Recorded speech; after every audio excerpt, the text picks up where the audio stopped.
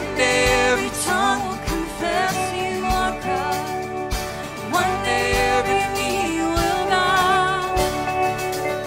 Still the great. Here we are at the end of day 3 of our centennial celebrations, Joy in the Journey, and we've had a really wonderful day. So I wanted to share with you today some of the highlights. Come, now is the time to worship.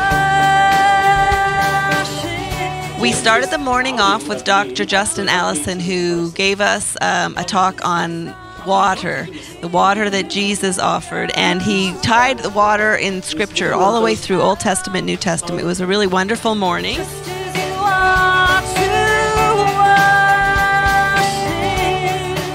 Kids were all out. There was lots of face painting, lots of bouncy castles. We had a lot of kids ending up in the art act.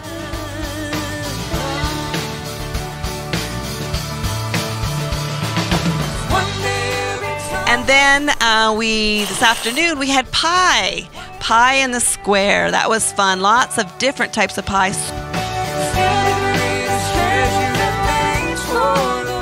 Our local dance celebration team were here and they performed for us on the stage in the square. Lots of their ballet. There was some Highland dance, and that was really fun to see the kids. After that, we went from the young to the old and the Jubilee Quartet.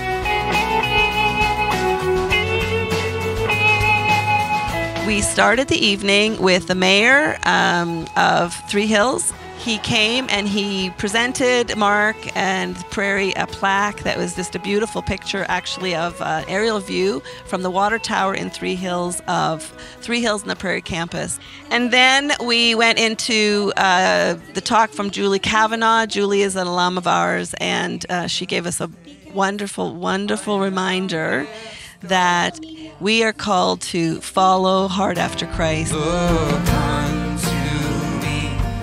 Your morn shall rise, and all your days be bright. And then we ended the evening with a concert with Brian Doerksen. Brian was so fun to have on stage again. He was a professor here for 4 years teaching in the songwriting and actually developed our songwriting program. And in that light of life, I'll walk till traveling. One of the highlights for all of us was that our very own voice teacher, Talita, was on stage and sang a Portuguese in one of the songs. So it truly was a beautiful evening.